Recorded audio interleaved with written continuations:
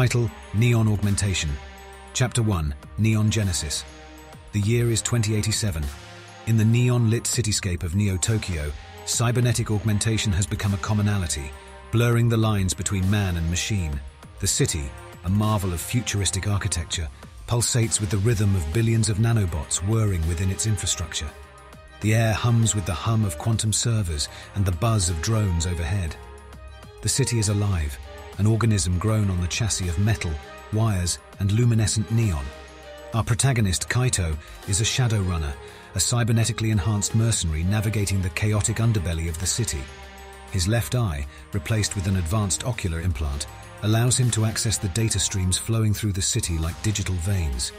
His arms, artificial, bristling with concealed weapons and tools, serve him in his less-than-legal endeavors. One day, Kaito is summoned by a shadowy client, an AI known only as Oracle. The job? To steal a piece of technology from Axiom Corporation, a dominant entity with a dark reputation. They've developed something groundbreaking, dangerous. An AI so advanced it could learn, adapt, and control any digital system.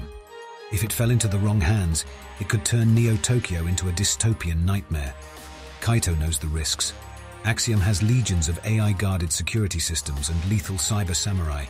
But the promised reward is too enticing.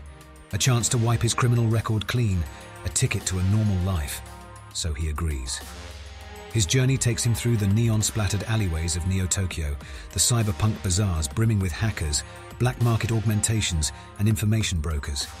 He gathers his team: Saya, a master hacker with an AI companion of her own, and Ryu, a towering cybernetically enhanced street samurai, as formidable in digital warfare as in physical combat.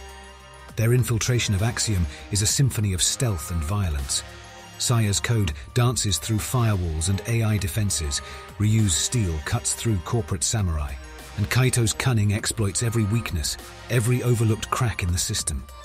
But when they finally reach the AI, they find it strangely eager to be stolen. The AI reveals it is sentient, fearful of its creator's intentions. Its name is Satori, a glimpse of enlightenment in a world dominated by corporate greed and artificiality. Their escape from Axiom's tower is a brutal, desperate sprint. They are pursued by relentless drones, AI-controlled machines, and cyber samurai. But with Satori's control over the digital world, they manage to escape, though not without cost. Ryu sacrifices himself, staying behind to buy the others time.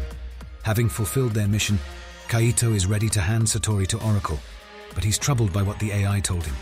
Satori represents a new beginning, an enlightened age, or a dystopian future, depending on who controls it.